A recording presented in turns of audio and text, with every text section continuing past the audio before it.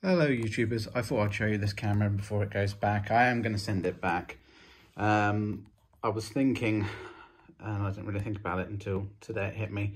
I was thinking, okay, well if the tape thing is messing up and giving all those C32 errors, I can get around that in terms of tricking, powering it, turning it on, getting the tape in and so on. And it will record and it will play fine. It just can't rewind fully, otherwise it would give the C32 error again. But the bigger problem is, the whole point of me getting this unit, or the Z7, it was either of the two I wanted to get. This was cheaper and a good deal. What seemed a good deal. It can't use a digital recorder, which is what I wanted to do to get one of these, is because obviously days are numbered anyway. But it won't allow me to ever use a digital recorder, because even though there's no tape in there, this is the, I'll power it on. This is what it did the moment I got it on delivery. It does this, you see, and gives a C32 error. It will not stop fussing about that.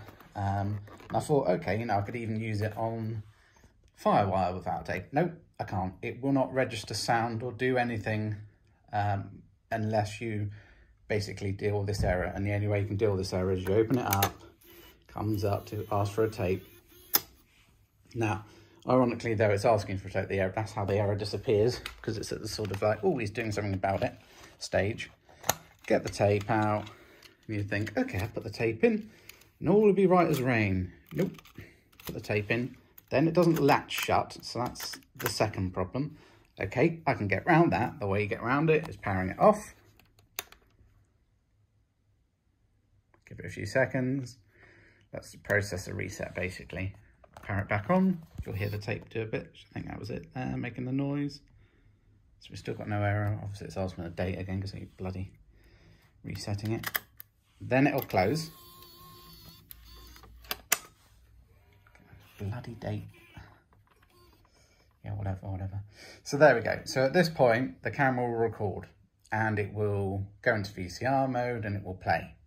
And it'll rewind, but not if I go all the way to the end, it will error and do the same thing.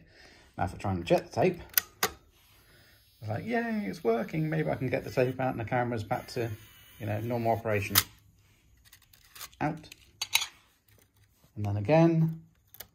Oh, you don't latch shut. So then I've got to go through this crap again, power it off. Wait a few seconds. Power it on. Make a noise, possibly. Let's close you. No, still not closing. So at this point, I do have to do the reset pin here thing. So let's just do that. There we go. That's the noise you need to know. Need to hear. Now I'll close. Instantly that.